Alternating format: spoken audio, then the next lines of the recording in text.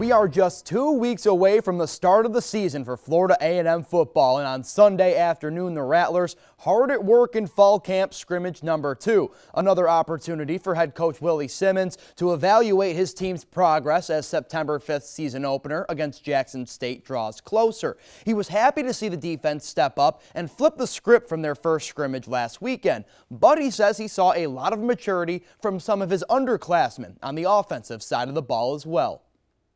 I thought the defense came out with a lot of energy today. Last week, the offense kind of had its way. And as you would expect, the defense came back and responded in a major way. So I thought they performed really well. Didn't give up as many big plays as they did last week. Offensively, did some good things to start out.